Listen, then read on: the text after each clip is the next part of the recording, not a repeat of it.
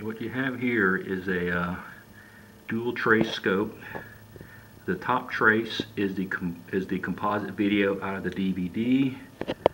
The bottom trace is the detected composite video from the RF through the IF through the picture detector. See, they're pretty. I'll put them up a little bit. You can see the burst is a little bit bigger on the top. The sync pulse here, the blanking pulse, is a little more square off the. Get back a little bit and get it focused better. Looks a little cleaner, a little more square than the bottom one, which is the picture detector. Let me try to size this up a little better. Anyway, we're going to be doing an alignment here. So right now I just basically have a blue screen on, and never mind the fact that it's rolling. There's just a vertical hold adjustment. I've got it attached to the. You're not able to see this, but in here I've got a test point connected to the scope lead. I've also got an AGC hookup going on over there to monitor AGC voltage, and I'm going to be trying out a few other signals before I do anything first, just to kind of compare these two results.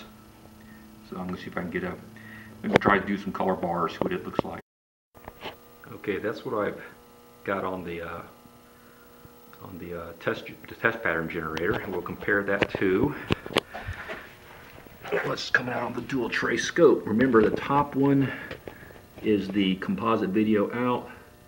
The bottom one is from the picture detector. I don't know how well this is being picked up on this camera, so I'll just describe it. It looks like the chroma burst, the chroma signal seems to be wider on the top than on the bottom. I never looked at this particular. I usually look at gated color bars, not the NTSC pattern. So this is a little bit new to me. Let's see if I can open this up a little bit.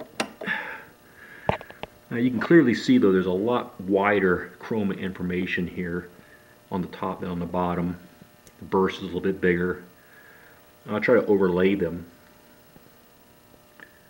I'll put them right in the middle. There's one right in the middle, and there. It gives you a little better idea what they look like. Well, if I lay that round top, there. Anyway, I guess ideally you'd have that image. I think just for the heck of it, I'm going to see if I can't directly feed the. I'm going to pull one of the IF tubes out and directly feed the information to the from the composite video to the first grid of video amplifier, just to see what it looks like.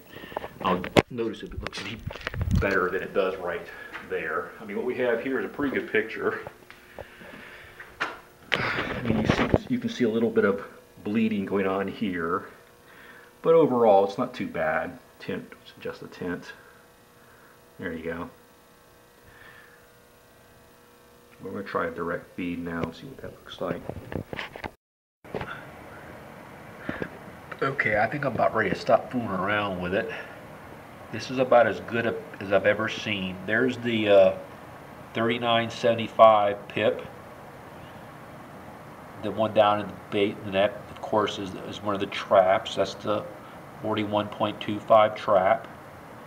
Then you have your 4267, the 4217. That's the 40. I'm sorry. Bottom is 4125, 4167, 4217. 4267, the middle marker is 44. Moving on, you've got the 45 megahertz. You've got the 4575, the 4725 down in the trap, and basically it's the inverse of this. For some reason, this thing just loves to do it kind of backwards. But there's those three. And there's 4, 5, not counting the middle one. I'll turn these pips up a little bit so you can see. It just kind of messes up the markers a little bit. There you go. There's the 1, 2, 3, 4, 5 there. It's got the nice sound hump. And you got the other side. It's the chroma there, right at the correct spot. I think this is going to really work well. So I'm going to quit while I'm ahead. I'm going to move on to the chroma section, but let me just recap what we've got going on here. I've got the bias supply connected to the IF bias test point. That's what that yellow line is right there that I put in. I've got the direct probe connection to the picture out detector. I've got all the diddle sticks and all the coils, including the plate load coil on the tuner. The tuner's B+, which is right here, has been disabled, so I don't have to worry about the oscillator running. I'm just using the, basically trying to use that coil. Let's see what else is going on. That's it. Detector feed, bias, and injecting the IF signal through a shield on top of the oscillator tube. It's not touching the ground clearly, and that's what I'm getting. That's about as good an IF as I've ever seen.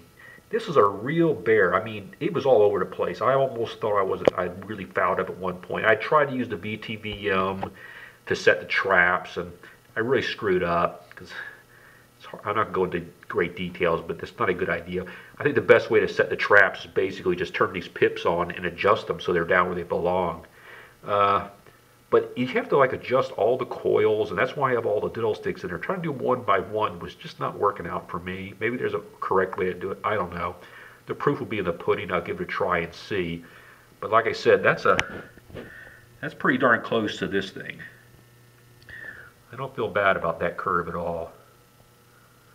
So we'll see. And I'm going to adjust the bias so we can watch what happens. My buddy said you should make sure these bias drops down the curve pretty uniformly.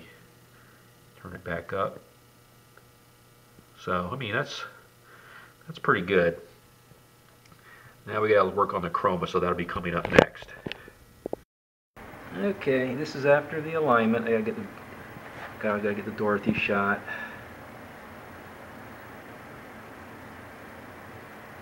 Here we go. Push play. Got good sound, good video. CRT is a little weak on the red, so it has a little bit of red fringing, but overall the picture quality seems to be pretty darn good. So I don't think I goofed anything up. Who killed the witch and eat? Was it you? No, it was an accident. I didn't mean to kill anybody. Well, my little pretty, I can cause accidents too. Anyway, Are you forgetting the alignment done. The only issue I have with it, this might be something I goofed up,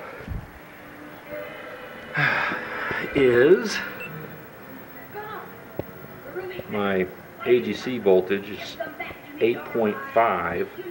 I think that was more like about 3 or 4 volts when I started this process. So I'm wondering if somehow in my alignment in trying to get the ultimately perfect flat topped, perfectly distributed curve, that I end up trading too much gain for symmetry. Anyway, I'm not gonna worry about it. I guess if the tube smoked down, if the IF tube smoke, I know I screwed up.